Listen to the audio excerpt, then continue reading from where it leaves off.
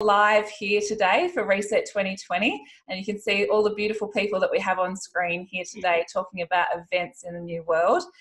Not only do we have people, but we have a special four-legged little friend here. A very big welcome to you, kind sir, and a very big welcome to you, Charlie, as well, from Guide Dogs Australia. I'd like to introduce you to Charlie Spendlove, who's the Head of Marketing and Communications for Guide Dogs Victoria, New South Wales and ACT. Thank you, Charlie, for coming on the show with us today. My pleasure. And hello to everyone out there listening. Great. Fantastic presentation, Lily. It was really great to see. Yes, she puts a lot of effort in and leaves people with a lot of inspiring ideas, that's for sure. Now, Charlie, we're here to talk about a big pivot for Guide Dogs Australia. Everyone's been pivoting around the last couple of months, and an absolute standout for International Guide Dogs Day of you being able to work out how to pivot that online. We do have a beautiful video to show everyone in just a minute, but Charlie, can you tell us pre-COVID and pre-pandemic over the years, what has International Guide Dogs looked like in its physical sense? Look, International Guide Dog Day is international. We can't move the date, so when COVID hit, we really did have to think on our feet. But traditionally, we would be running a number of events that celebrate, I guess, the great work that guide dogs do in the community in supporting a person with low vision and blindness to independence.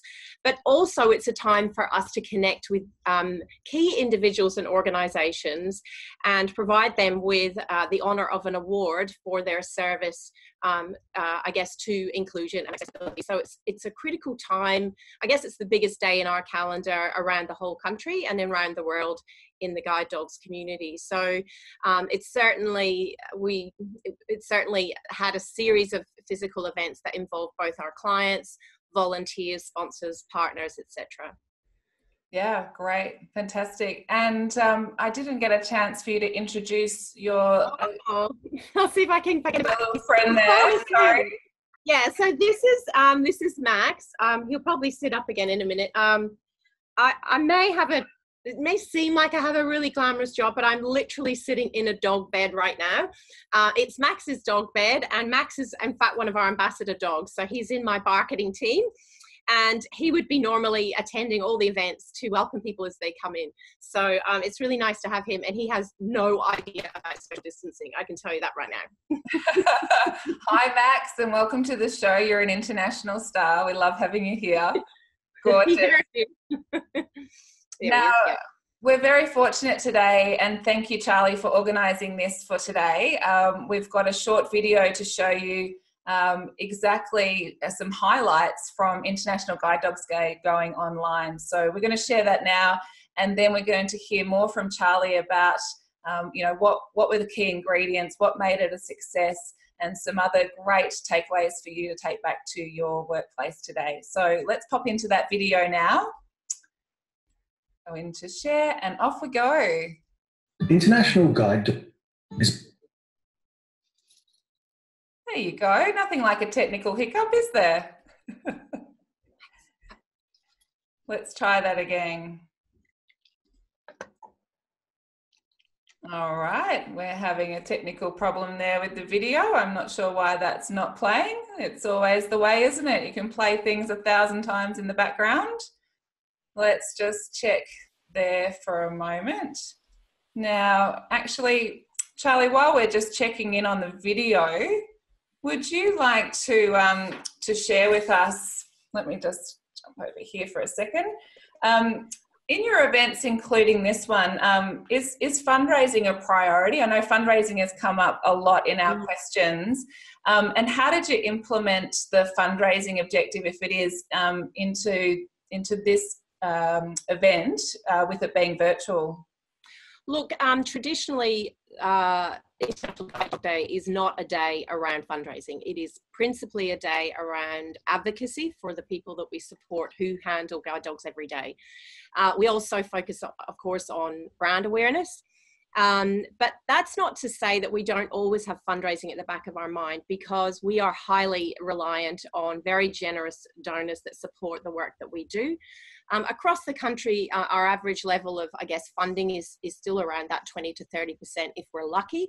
So 70% of all our revenue is directly reliant on fundraising, like so many other charities. So look, I wouldn't be doing my job if I didn't try to engage with those new audiences that we secured through this event, and we certainly did.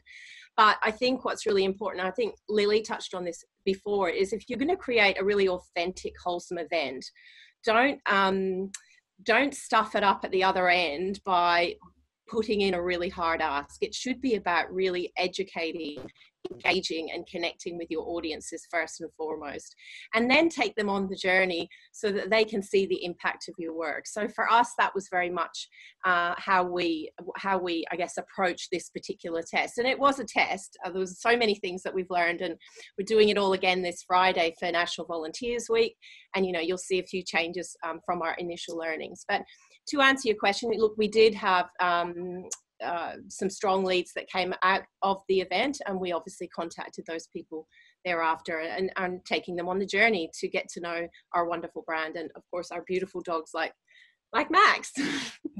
Gorgeous, fantastic. We are going to try that video again now. Thank you very much for your patience, everybody, and thank you, Charlie, for your patience. Jackie, can you try that from your end, please?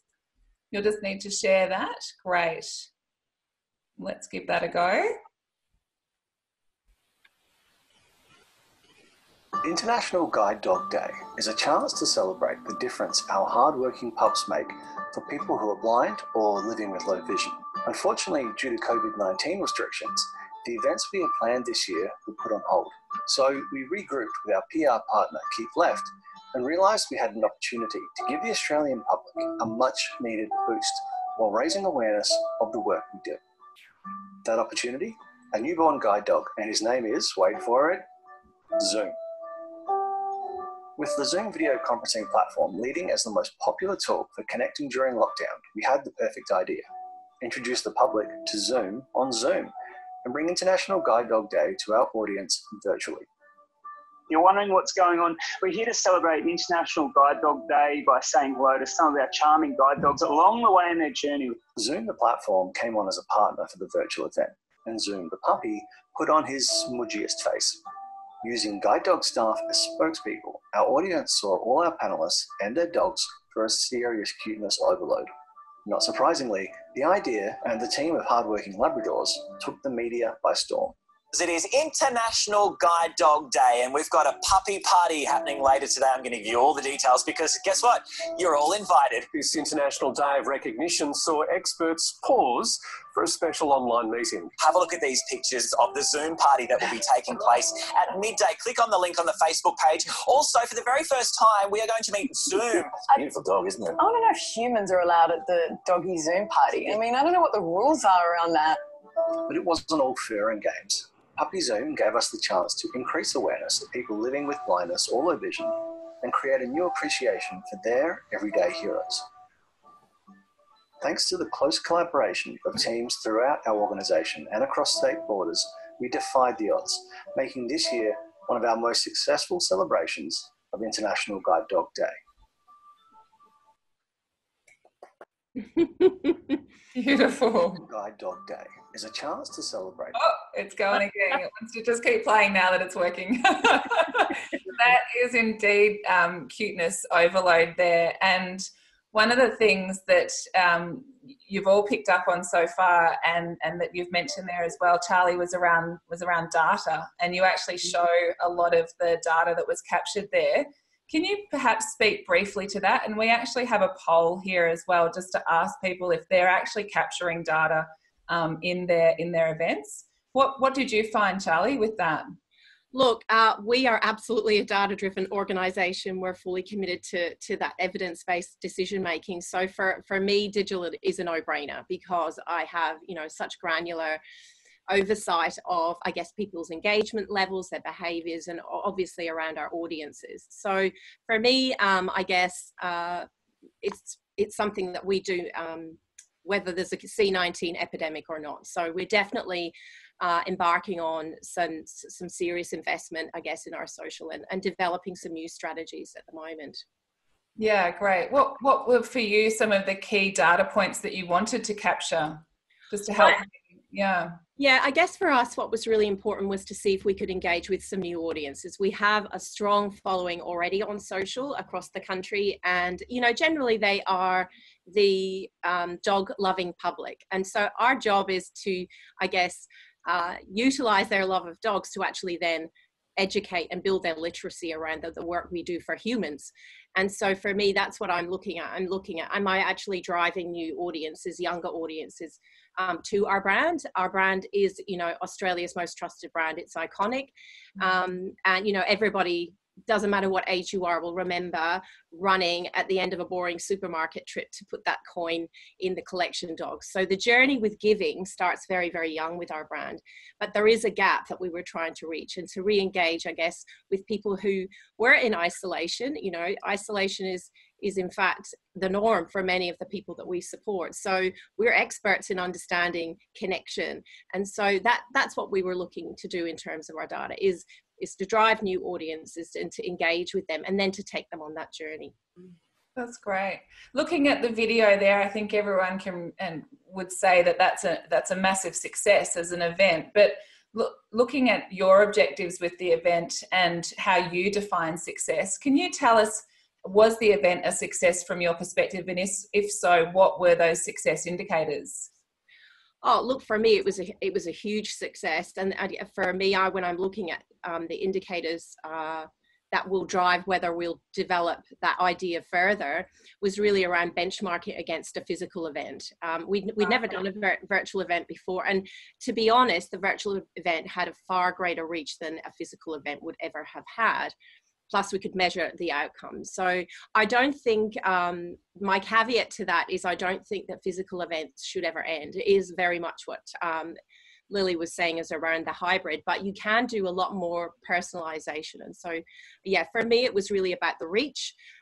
We have a very strong relationship with our partner agency Keep Left, who manage our public relations. And you know, the more you hear about this idea, the more I would advise people to really stop thinking transactionally about their suppliers and to really work as one team.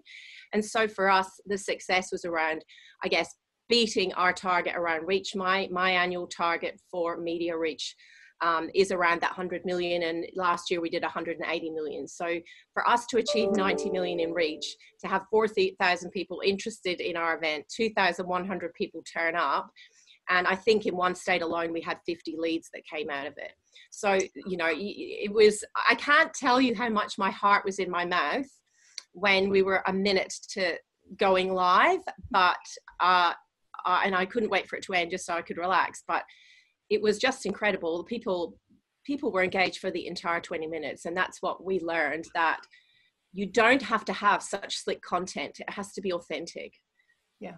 Yeah, absolutely. Well, that's a nice point to go into our next point that we want to talk about, those magic ingredients. Like sometimes it's just something really simple. And we saw that with Lil's examples before with the beanie and just capitalizing on the simplicity of things. Could you perhaps share on this, and then we want to hear from Liliana as well, what do you think were those sort of magic ingredients in terms of putting them together that it really did pop for people engaging in a virtual way with you? Look, before I get to the obvious ones, I am going to say, first up, I have a fearless and bright team. So if you want to think outside the box and you've been running a hierarchical structure where you decide what's going to be next and you're putting pressure on them to come up with ideas, they will never come up with ideas and they'll never have the courage to try new things. So when I look at this particular project, it was like a perfect football game with the ball being passed, you know, up and down the pitch and, you know, right into that goal. So I would say one magic ingredient for me, and I live this every day, is having the support of just an incredibly talented team that I trust and respect. So I really encourage people to put the power back into your specialist teams rather than think you can do it yourself. But I guess over and above that, what I think you always have to have is great content and great talent. And of course, we had the most beautiful little puppy called Zoom. And for those of you who don't realize this, it's very, very unusual for us to have a singleton. Normally our litters are about 5 to 7 puppies. So when a singleton is born, it's kind of like a big thing. So it goes through the community very quickly, because those singletons, they don't know that they're a dog because they spend so much time with humans. So they're usually very, very friendly and, you know, incredible on camera. So as soon as I heard there's this puppy, I was like, this is the greatest thing ever. This is my next superstar. And he was super, super cute. And so the decision to call him Zoom was absolutely a strategic one. So we had great content. We've also got incredible staff. I mean, to be able to support people to independence, both babies, you know, teens, and of course the adults that everybody typically thinks of, that the people we serve. I just looked for the most engaging talent I could to, I guess, present. And we had the fantastic Ryan. He's a guide dog mobility instructor up in New South Wales. I think he kind of got almost as much engagement as Zoom the puppy did. He's quite easy on the eye. I hope he doesn't mind me saying that, but he's also a great presenter and he knows his stuff. So we had lots of, I guess, engagement with him. So you need to have content that's not a wham bam, thank you ma'am. And don't always think about hierarchy as well. If you normally would pick your most senior person, don't do that. Pick the person who's going to engage the most.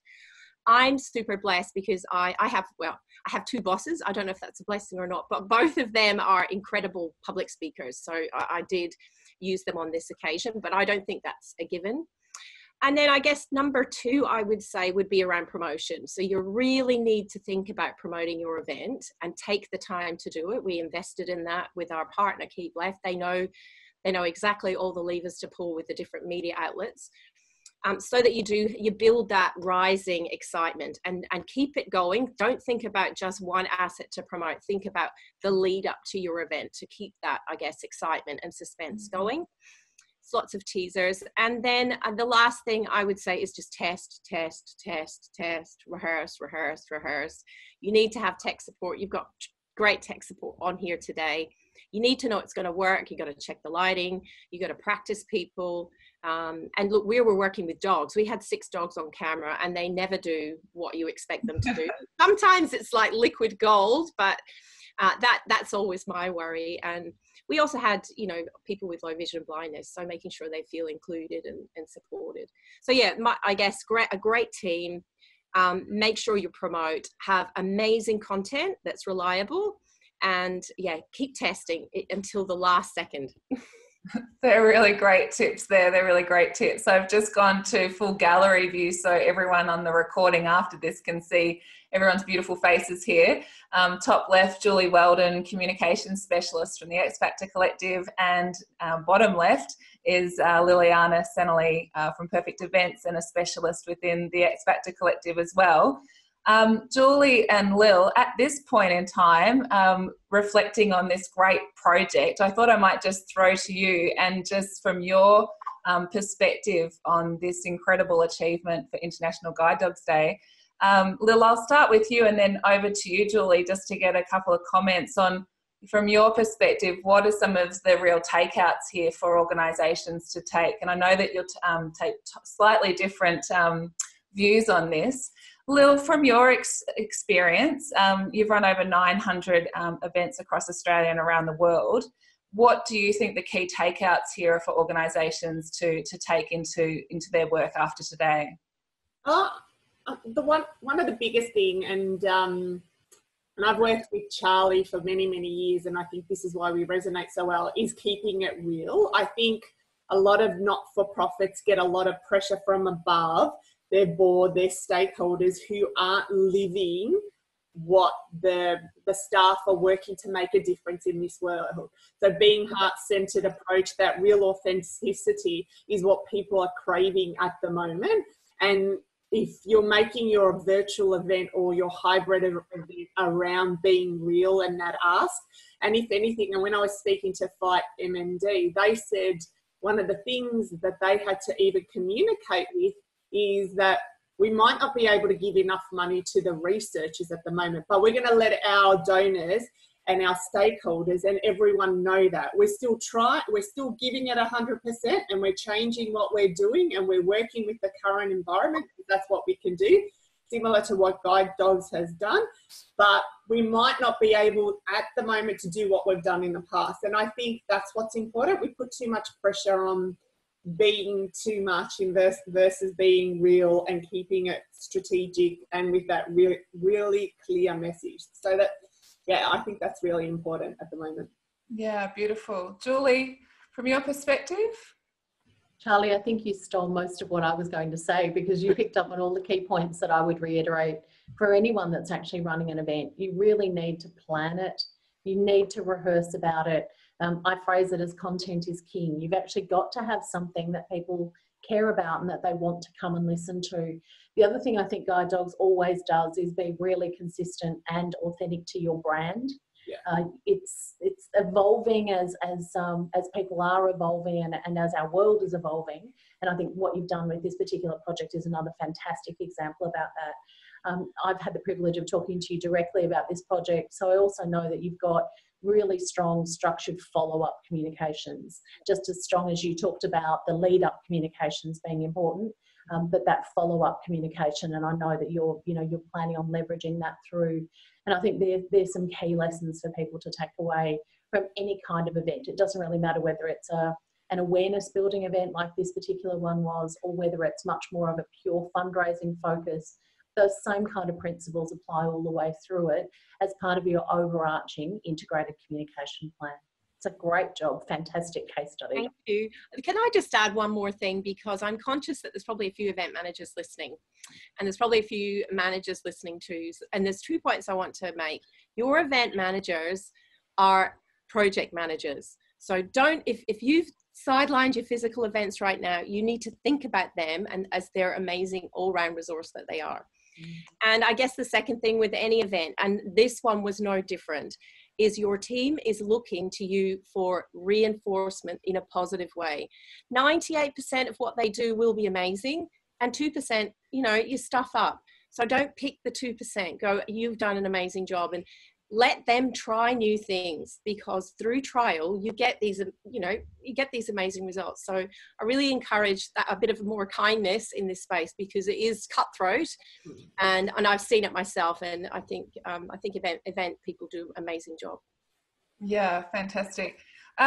Just before, Charlie, in our first live poll, we asked people what some of their challenges were that they were experiencing. And one of the big ones that came through, 25% of people on the show here today said that internal pressure to cut events was a big one. And one of the things I wanted to pick up now was, many organisations cancelled their events. There was a lot around whether to postpone or not, or cancel, and this space. Can you tell us a bit around, from your perspective, and also Julie and Lil, if we can hear from you as well, your perspective on this. How did your community react, your community, I guess, internally and then externally, about taking it virtual? And what would be your reflections on that, where organisations are getting pressure internally from other decision makers and budget cuts to cancel events? Look, from our perspective, when this all hit, of course, our number one focus, because we are very much around trust and care, was around making sure our staff was safe and getting our clients connected. And so when we started to look at events, because April is our biggest event month. In fact, March and April is huge. So we didn't have time to really think. We had to immediately turn them virtual. And because many of our supporters are so loyal and our clients are so tech savvy, they're Olympic standard Siri users, it was quite easy for us to transition to that virtual event. Now, to your point around cutting events, of course, physical events aren't going to be possible right now. I mean, we're already starting to plan particular options around, I guess, personalizing events, having smaller events, having clusters events, having cells connected through live streams. We're looking at that long term. But ultimately, I think that, I spoke to my event manager just the other day. I think we'll actually hold more events this coming year, because we are seeing that real need for people to connect, and actually creating lovely, intimate communities, and being able to personalize the event is so easy to do across this medium. So I actually think for us, our history of running amazing events, and, we've worked with Perfect Events many times over the years, I think will continue. And I'm excited to see what they do next. I can't imagine we'll always hit the jackpot, but we're like our dogs. We are completely focused on the horizon. We don't get distracted, and we just try and, I guess, get to the destination whichever way we can. Yeah, great. And I'm just having a look over at the Q&A at the moment there as well.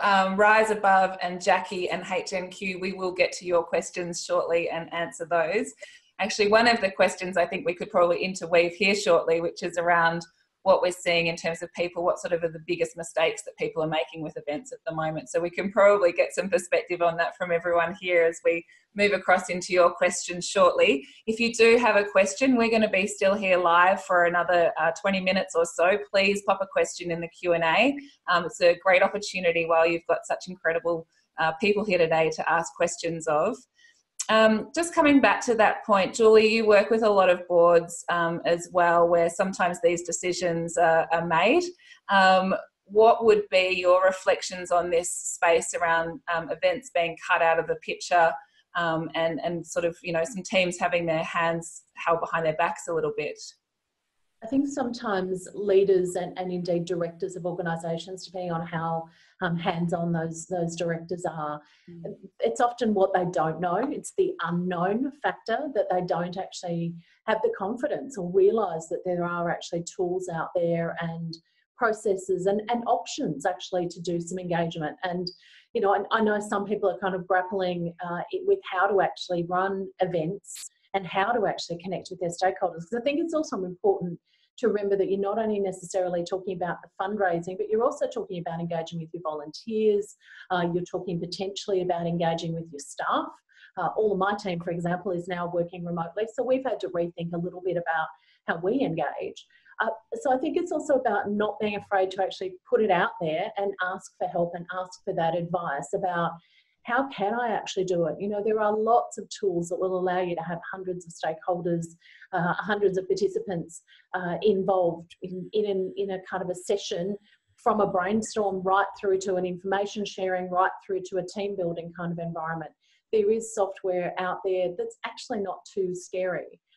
So one of the case studies that I was going to share earlier was around a project that's kicking off as a community development project. And initially the first thinking was that it was actually going to have to go completely on hold, because how can you actually go into a whole bunch of small country towns and have these face-to-face meetings with people that you would normally sit down and do over a coffee in the local bakery to understand what the issues are and what areas they need support on. One of my clients rethought it completely, harnessed the power of Zoom yet again, and taught themselves how to work out how to use breakout rooms and how to have those chat conversations. For some of the big organisations that may well use these kinds of tools day in, day out, that's just a given that that kind of technology is there. But there are tens of thousands of small charities and not-for-profits in Australia that are very, very small. If they have any full-time staff, that they're kind of, very, very lucky. So being able to actually connect and understand that there is that kind of capability, and it's actually not that scary. I sat in and helped them co-facilitate one of the breakout rooms, and there were people there well into their 70s, 80s, even I suspect there was a very spry looking 90-year-old there as well. That people just need a little bit of coaching and support. But be smart about the channels and the tools that you use. Most people are on Facebook, or at least have a family member that's on Facebook. Facebook, for example, now has that kind of facility to be able to engage. So there's lots of different options that you can think about. And so kind of bringing it back to your original question, I think it's also about, to Charlie's point, you've got professionals there, trust them in their expertise and their knowledge. And even if they don't have the answer, they're pretty resourceful and they'll figure out some options for you. And if you don't have those staff, there's lots of Facebook groups out there, or come to the collective. We don't mind answering the odd question here and there, because we really want people to be able to continue to maintain that connection that Lily talked about, that's so important and really is ultimately the reason that we all do events, however it fits into the communication strategy. Yeah, fantastic. Excellent. Might go around just one by one and just get your sort of final tips for others that are sort of you know, feeling a little bit stuck or haven't run an event before or feeling a bit overwhelmed because they might be a much smaller organisation than Guide Dogs Australia and don't feel that they have the resources to do something, you know, as inventive and clever as this. Maybe just your final thoughts, your final encouragement to other organisations to be brave. Charlie, what would be your final advice and tips? Well, look, I'm all for asking people what they want. So you don't always have to come up with the ideas yourself. Go to the people who you know love you the most and ask them what they want and feed them with, you know, all the lovely sweet stuff that they're craving. And that's exactly what we do. We never go out with something we haven't tested with some of our stakeholders. So yeah, you're not alone. You've already got people around you that will help you. Beautiful. Liliana? Yeah, I was smiling and agreeing because I totally agree with that. And it goes down to that example that COVID gives you the permission to connect with some of those key passionate donors and stakeholders who want to hear from you, and they want you to ask them, what can we do together and what can we support? And if you're a smaller organisation, now is the time where you can even ask like organisations like yourself to say, hey, what are you doing and how can we work together? We don't have to be silos. No one's saying that at the moment. If anything, let's support each other. And when it comes to events and fundraising, it is already a crowded space.